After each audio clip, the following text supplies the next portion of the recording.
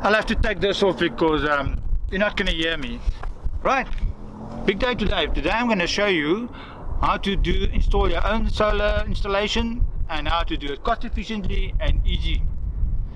But that's not the reason it's a big day. It's a big day. I'm wearing shoes just for you.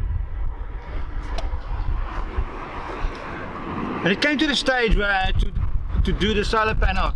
I must admit, I was very afraid because I just saw visions of all my hard work going up in flames. And now that I've done it, now I realize it is not such a big deal. I'm going to show you how to do this. But before you go and buy solar panels and batteries and all that stuff, you've got to work out how much solar panels you need, how much battery power you need. So you're going to need to do a sum or two. So it is a very easy sum. All you do is you work out how many watts you need. It's 8,000 watts times the amount of power divided by 12.4 24 volts, and then divided by, and then you do that, and then and 59 minutes, and then equals pi. It is easy as pie, I told you. Then we need to do what I did. As I told you, the answer is pi. Take the pie, eat the pie.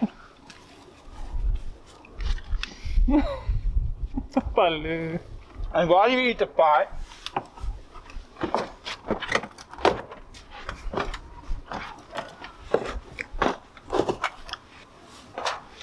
you look for a number for a reputable solar panel or battery installer.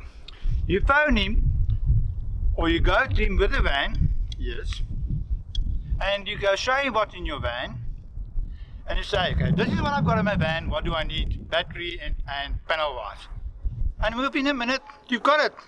No sums needed, no headaches. Easy as that, as I told you, easy as pie. Let's talk about the solar panels and the choices there. Basically there are three choices. You get the glass panel, which is long lasting but heavy. A glass panel will easily weigh for 100 watt anything from 12 to 18 kilograms, and if you times that by 3 or 4 it becomes a lot. Then you get these fold out panels, and my view on them is that you've got to they tend to be not as efficient, but I think there is merit for that. I chose the flexible lightweight panels. They are quite a bit cheaper than the fold out option, and the second reason being that I could put it on the roof permanently and don't have to take them out and put them back and take them out whenever I need them. So while I'm driving, it is charging my batteries. I opted for normal 102 deep cycle batteries. They are underneath the seat. Both the front seats, there are batteries. No need to show them, you know what the battery looks like. I chose the normal 105 deep cycle batteries, so now I go, oh, why not go lithium? Lithium costs 8 times the price. 8 times the price.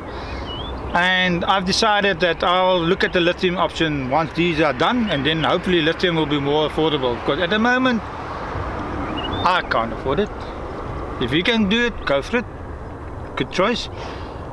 Right, then when it charges in that solar panels on the roof, it's got to go through a gadget before it goes to the batteries. Yes, it goes you can either do a PWM converter. PWM is the older version. I think you need to switch switches or stuff like that if you want to change over.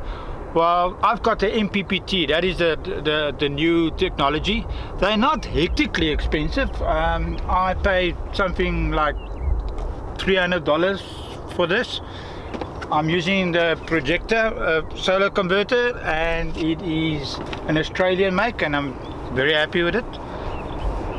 And I don't have to do anything. I don't have to touch switches or anything. This thing is very clever. This thing knows when it needs to switch over from the car charging and when it switches over from the solar panel charging. When I plug in a charger from at shore power, it knows that. It just knows everything. It even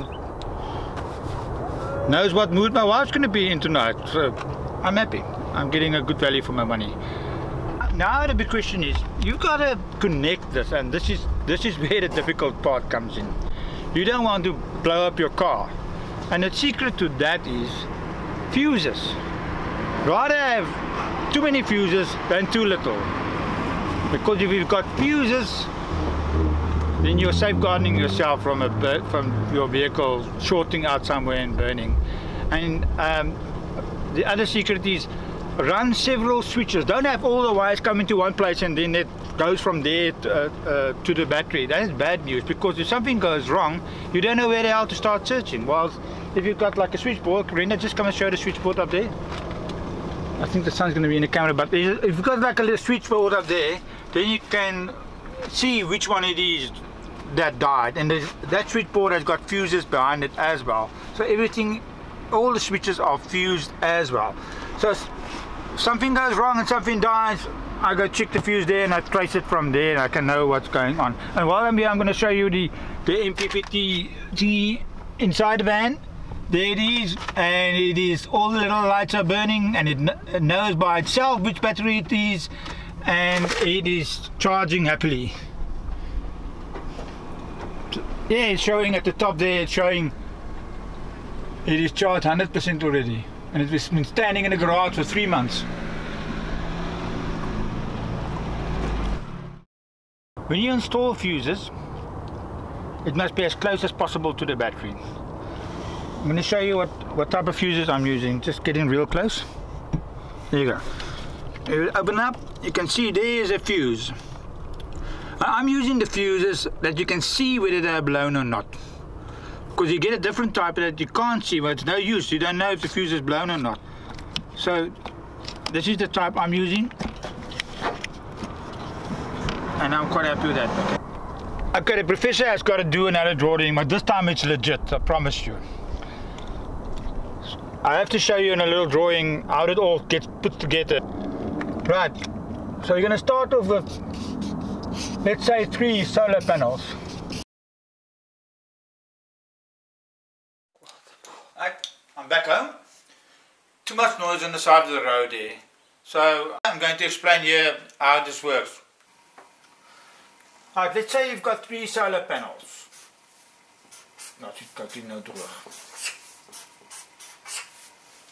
And you've got 2 auxiliary batteries.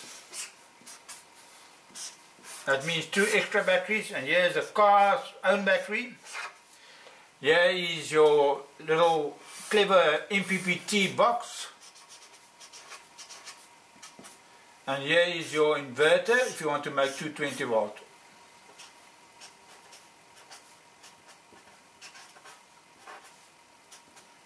Right, where do you start?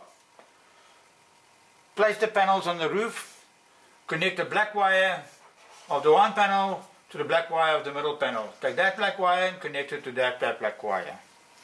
Take the red wire,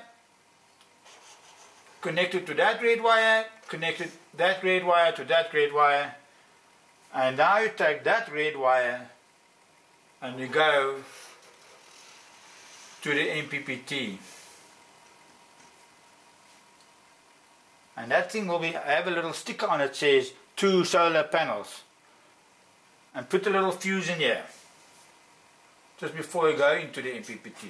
Always remember the fuses. I'm going to make the fuses like little crosses like that. Alright. Now, you've got the power, and now, then, instead of all the black wires, where does that go? All the black wires goes to a little push bar like that. This thing had me all confused. This is a very cheapy one. You get a much bigger one. I've got a bigger one in the car. But this is a thing that attaches to the frame, and all the black wires goes there. Otherwise you're going to sit with zillions of black wires on your battery, which is going to be a headache. That is why we've got that thing. From your MPPT, okay, let's start in front. the car battery. That is the engine running. That car battery. I'm going to put the little poles on. Red pole, red pole, red pole, black, black, black. There you go. From your car battery, there goes a red wire. Also to the MPPT. And that says, tells you that. Yeah, you put a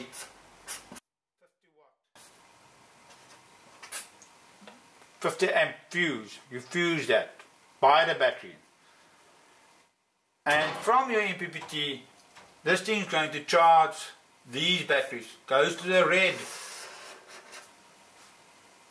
And the black one, let me draw that little thingy here. You see that thingy? It's called a bush bar.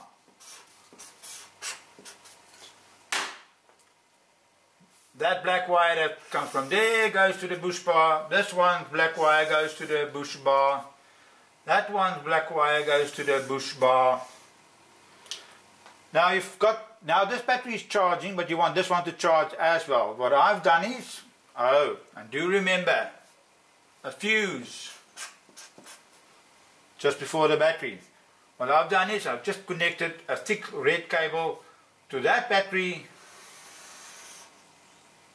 from that battery to this battery with a fuse. Actually there is the whole thing.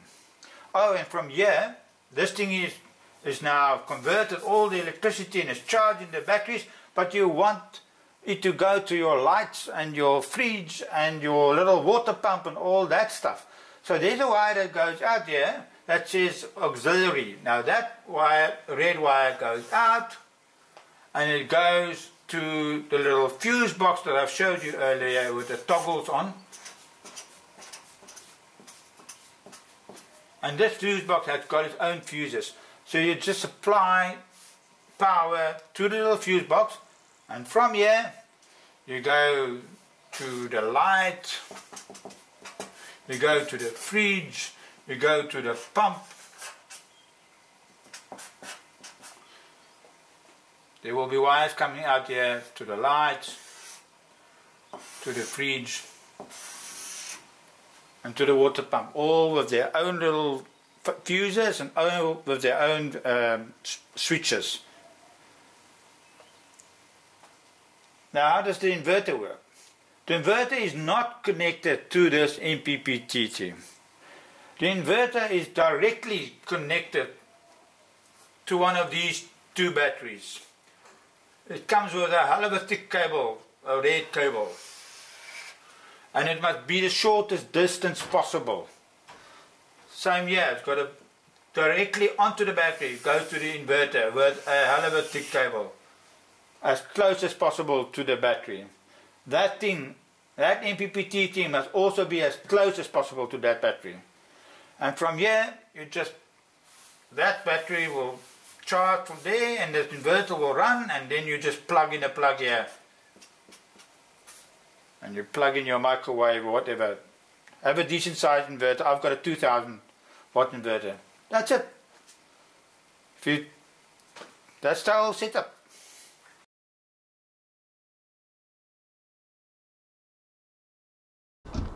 So how do you know if your batteries are charging or discharging, or that are they full or not?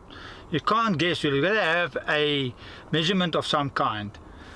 I started off with a little cheap little gauge. I think they cost like $5, which just shows you how much electricity is in the battery. And then I upgraded a bit later to the Victron one, which shows you a bit more information. It shows you that it's 100% charged. It shows you that it's now charging at 5 watt because everything's fully charged. It shows you that the batteries are on 13.34 volts, stuff like that. So if you look carefully, you'll notice that there are now 4 panels on my roof. It used to be 3. It wasn't really necessary to add another panel, but I had a connection where I could get it for quite a good price, so I went with that. And my other reason is I've got an electric geyser instead of a gas geyser. Those electric geysers are quite power hungry, and I just wanted to make sure that my batteries are always above 70%. Well, that will last a lot longer. That's the story. I upgraded an MPPT converter to the 45 amp one. I had a 25 amp one. The 25 amp one is actually fine for what you normally will need. The 45 is just faster. Hi, as you guys already know, I've decided to up my solar system a bit by adding another 100 watt panel. Went to go fetch it yesterday, and this is the thing I want to show you. You must probably recognize this. This is the little LED holder for strip lights. Little aluminium beading. It's got two little ears. And this is the glass facing it's got in front. So what I do is I take this off. I glue it there onto the roof. And now I've got a little step. That I can place the panels on and put a popper it through here, through the little eyelet. Silicone it there, all the way up there. But then I don't have to drill holes in my roof. I just glue this with Sikaflex, which is strong as hell, onto the roof. Put the panel on top of it, glue it with silicone, and put the popper of it through here. The beauty of this system is I don't have to drill holes in my roof, so it's not going to leak. And this raises the panel slightly. Now you ask, so what? Raising the panel is important. There must be an air gap between the panel and your roof. If you're just going to stick this straight onto the roof with silicone, this thing is going to get too hot and it's just going to flunk out after a while. But if you've got it slightly raised like I've got it here, while you're driving there's airflow coming underneath this panel. It will cool it down all the time. It will be so much more efficient. And it sort of has another function that nobody thinks of. Now there's a little bit of a separation between the sun and your roof itself. So your car is slightly cooler on the inside because the sun needs this and not the roof directly. So it gives you a bit of a barrier against the sun. In South Africa, that is a big issue because it gets damn hot. I'm replacing my small projector solar controller, the MPT controller, with a bigger one. The smaller one is 25 amp and the bigger one is now 45 amp. The 25 amp has been working fine, but I want to be able to stand in the rain for days and not worry. I think it will just give me a bit of peace of mind, and I know that my batteries will always be topped up.